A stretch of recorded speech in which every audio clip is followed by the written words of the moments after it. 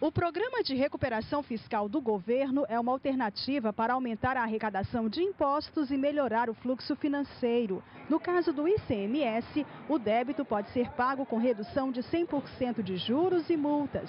O IPVA pode ser parcelado em até 120 vezes.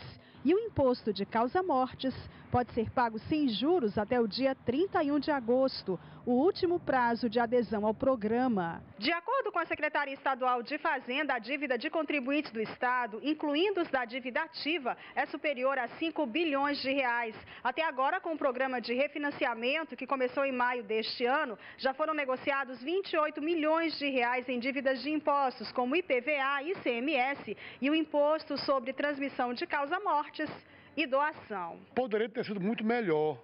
O Piauí esperava que fosse negociados mais de 200 milhões, né? Chegamos a negociar 93 milhões até ontem, né?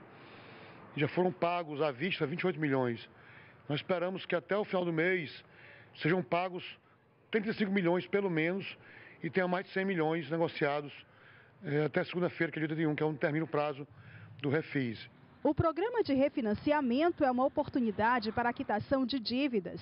O contribuinte pode ter o nome incluído em serviços de proteção ao crédito. Só de IPVA foram negociados 6 milhões 523 mil reais.